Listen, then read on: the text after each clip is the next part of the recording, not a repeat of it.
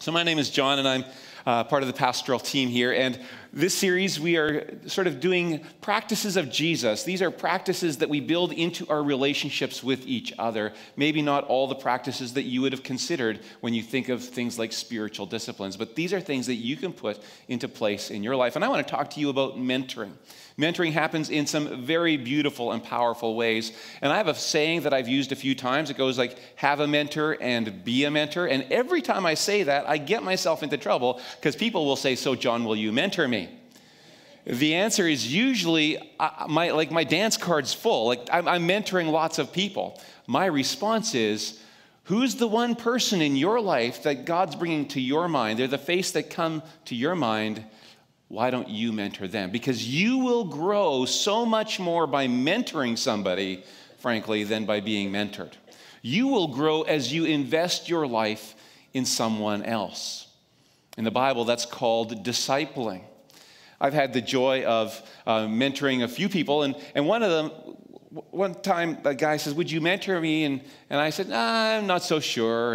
And we had lunch. I said, yeah, sure, come and join these other two guys who are already meeting. They had said, there's something I'd like to talk to you about. And at the end of each of those conversations, it wound up, let's meet together. And so the four of us met on Tuesday mornings at 7 a.m. And then our schedule shifted to become Thursdays at 12:30. But it was every single week.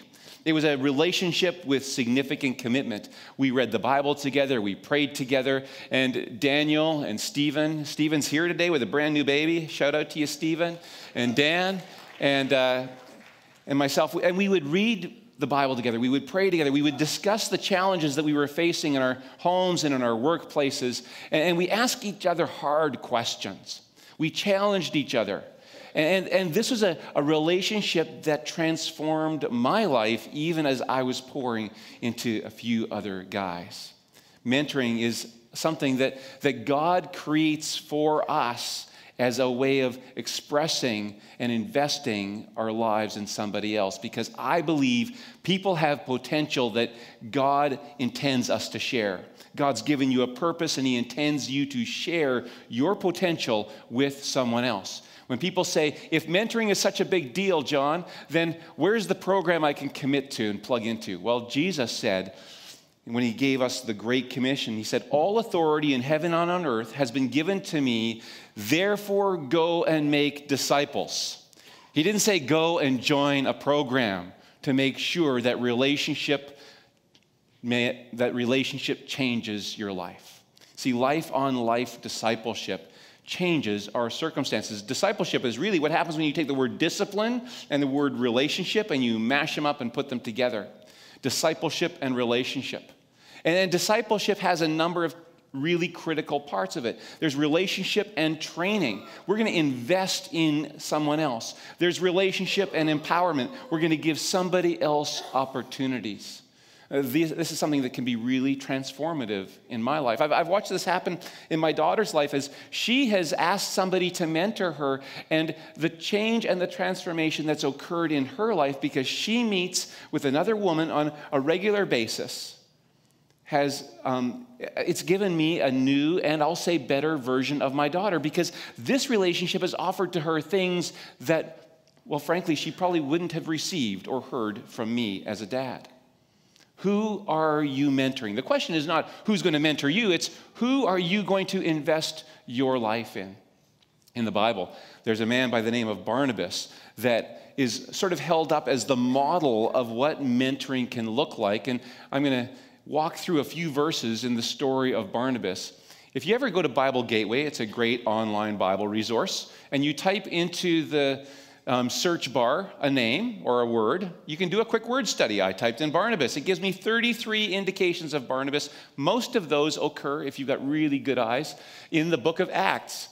And we're going to take a look at some of these. And in the book of Acts, we discover that Barnabas was called the son of encouragement. That means his dad already had a reputation.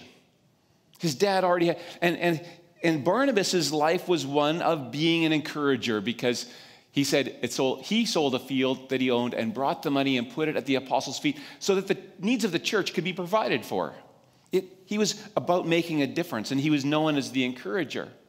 Now, Saul is a man who had persecuted Christians. He had gotten letters of authority so that he could go from city to city and arrest Christians because he believed that they were destroying the Jewish religion and they were against God. And Barnabas in Acts 9, took him and brought him to the apostles. He told them how Saul on his journey had seen the Lord and the Lord had spoken to him, and how in Damascus he, that is Saul, preached fearlessly in the name of Jesus. And so Saul stayed with them and moved freely about Jerusalem. Barnabas was his advocate. If you're going to mentor somebody, if you're going to disciple somebody, you are going to be their advocate. You're going to represent opportunities that they should consider, and you're going to make a door open for them. We take a look at Acts chapter 11.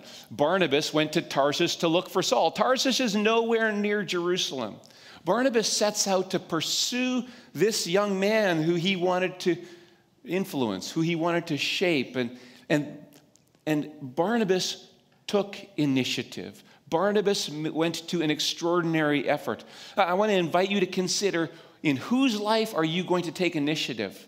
Where are you going to make an extraordinary effort so one other person can grow?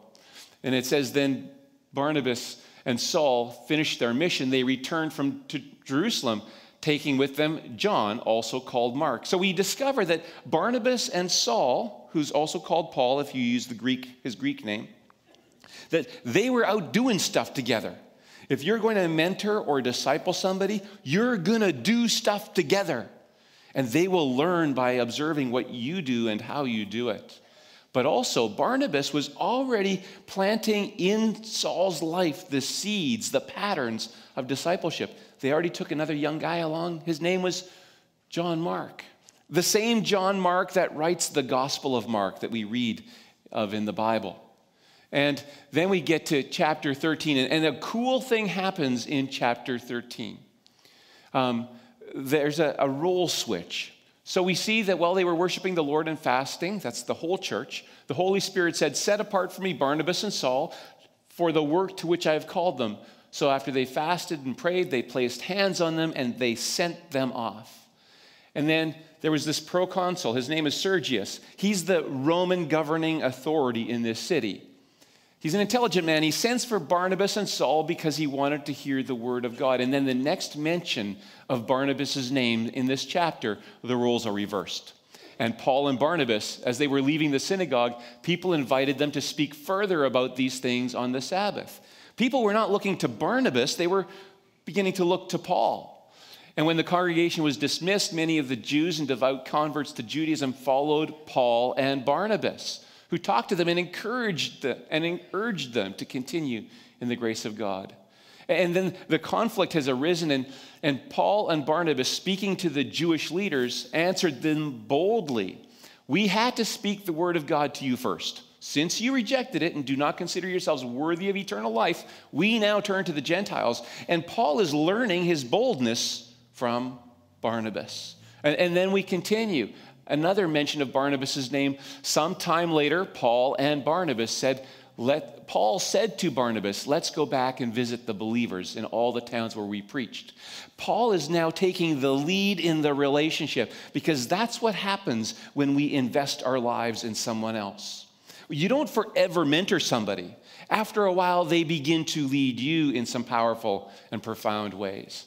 And then we continue. Barnabas wanted to take John, also called Mark, with him. And Paul did not think it wise to take him because he had deserted them in Pamphylia and had not continued in the work. Mark bailed. Paul was not impressed, but Barnabas is going, I'm a man of second chances. And they had a disagreement over this.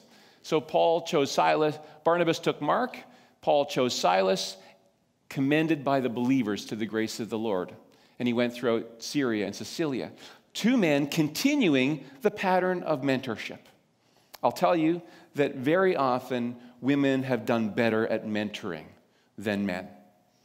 Because women have been giving priority to relationship while often men have begun giving priority to task.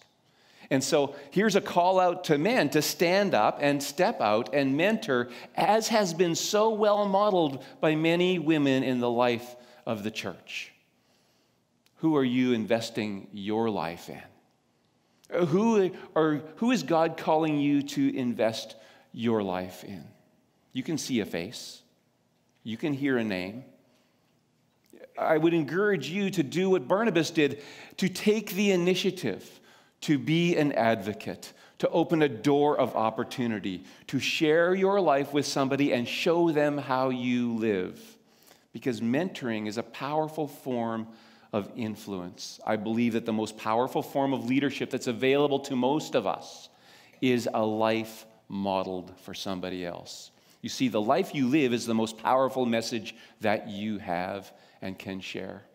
There's a pattern of mentoring in the Bible that we see in Barnabas that I want to make really clear for you. There's a 5-step pattern. I'll do it, you watch, and then we're going to talk about it. We'll debrief it. And then I do it, you help. And then we'll talk about it. We'll debrief it. How did that go? And then you do it. I'll help. And then we'll debrief it again. And then you do it. I'll watch. And then we'll debrief it. And then you go and do it with someone else. Repeat the pattern. You see, when Jesus said, "Go and make disciples of all nations," he wasn't asking us each individually to disciple a whole nation. He was asking us to do it with one other person. My friends, we don't have a mentoring program. You are the mentoring program. We don't have a discipleship program.